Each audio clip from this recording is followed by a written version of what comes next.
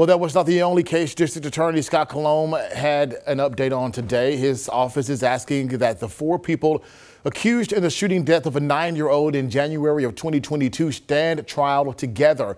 Christopher Perkins was charged with 1 count of murder and 4 counts of aggravated assaults. Baron Hubbard, Tiberian Fisher, and Delvion Lindsay were also arrested. They are each charged with 6 counts of aggravated assault and 1 count of murder in the 1st degree. The judge and defense lawyers would make the final decision as to whether to sever the charges and the defendants. Colomb says the decision would enhance judicial efficiency and for fairness. I think it makes more sense for the jury to consider all those cases at the same time. It'll be up to the judge and defense lawyers as to whether they try to sever the charges, sever the defendants. But I think for judicial efficiency and for fairness, the best thing to do is try them all at one time. Colomb's office requested the change in procedure.